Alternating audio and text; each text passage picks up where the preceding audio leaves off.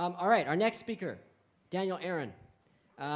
Daniel Aaron came to Ubud 8 years ago from the United States, and he's lived all over. In fact, Ubud, he says, is the place he's lived the longest in his entire life. So that's kind of a unique thing.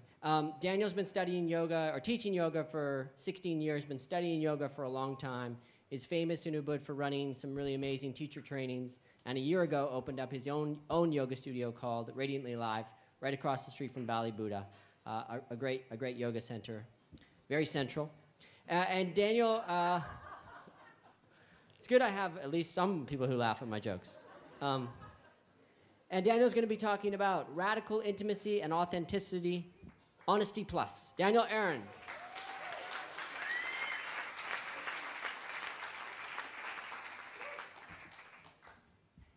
Hi.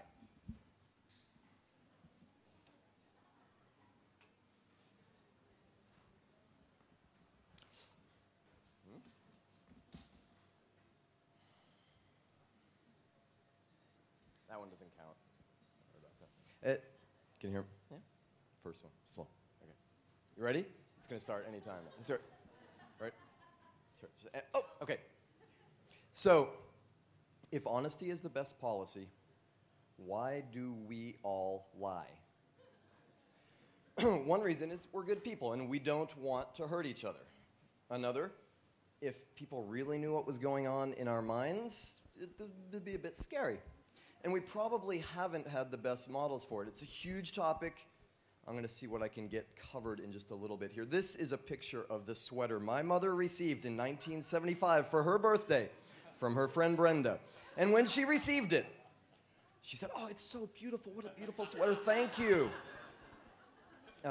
This is the sweater that Brenda gave her the next year. You know, and I know what my mother was doing there. She wanted to express her gratitude. She wanted Brenda to appreciate that. Understandable.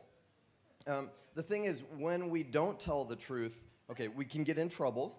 You know, we can screw things up. We also kind of don't get what we want in our own lives. And it doesn't work, right? Micro expressions, you all know this, I'm sure.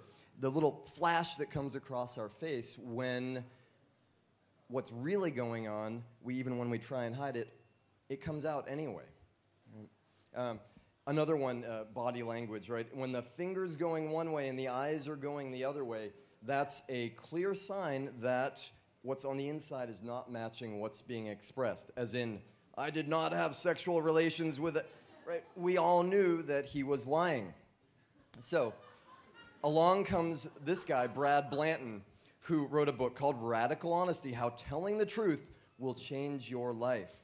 And he advocates complete, unedited honesty all the time, and if somebody else gets hurt, that's their problem, right? I think we can do better than that, and we'll get to that in a second. But keep in mind, what Brad Blanton was doing is offering a course correction. He's saying, we've gotten a bit lame, a bit tame. We're afraid of being honest. We're afraid of hurting each other. So he's saying we need to do something different, but that can go too far too. So imagine a world where nobody ever lies and nobody cares what anyone else thinks, right?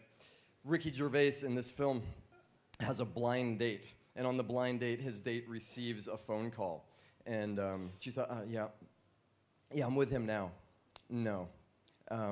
Yeah, kind of fat. No, I won't be sleeping with him tonight.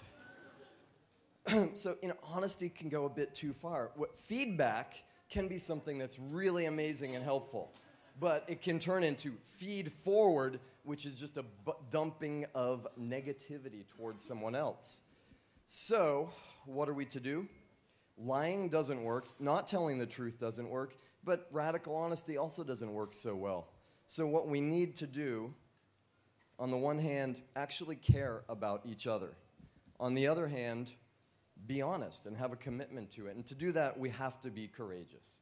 We have to be willing to say the truth and to face up to our own insecurities and fears.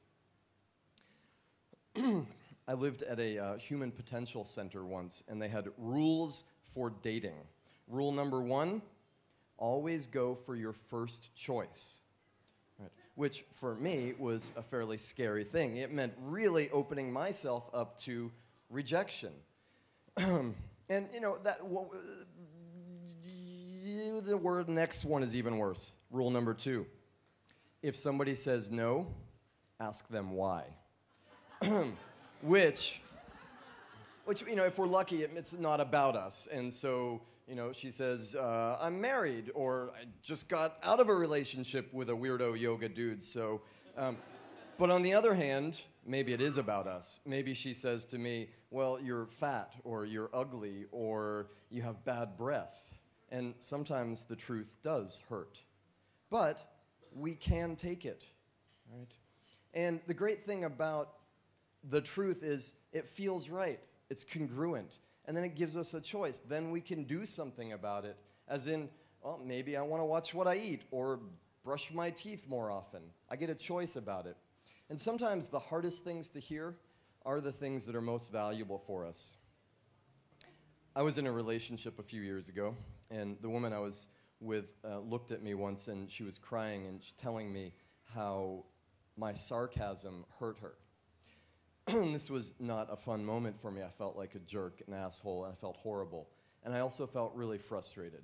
Like, I didn't really know how to relate to her differently. I didn't know how to tell the truth. Religion tries to make it simple, right? Commandments, rules. But in reality, they end up conflicting. It's not so simple. The bottom line is honesty is challenging. Us yogi types, we like to do weird stuff, right? Like put our foot behind our head or stand on our hands. Though in my experience, honesty and caring at the same time is way harder than any of the physical yoga stuff. And it's also way more valuable. So how do we do it? On the one hand, we feel the people that we love, that we care about. And we feel how our words will affect them. And on the other hand, we have a commitment to honesty. And somehow those two things together produce words. I don't know what they are. Personally, I get scared, I get shaky anytime my commitment to truth means that I'm going to say something that might be scary for me, it might be hard for somebody to hear. Though I like the saying that anything worth doing is worth doing badly at first. So sometimes we make a mess, yet we learn. I'm inspired about this because it's made a big difference in my life. I feel freer, I feel happier, I feel like people trust me. And in the words of the singer Ani DeFranco, the world owes us nothing, we owe each other the world. Thank you all.